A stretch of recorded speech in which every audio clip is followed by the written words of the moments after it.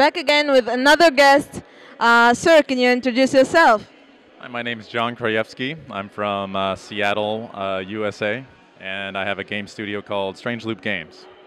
Okay, so can you talk to us more about this project and what it means to you? Yeah, so working on a game called Eco right now is our current project. And it's a game we hope to cross the boundary between education and entertainment. So it's the idea of the game is you have to build a civilization inside of a simulated ecosystem where everything you do affects the environment. So you are developing technology, but you can also pollute and deforest and kill off this area. So you have to make decisions as a group. So you're proposing laws, you're running a government. And it's really about kind of learning to build together, learning to live in a sustainable world.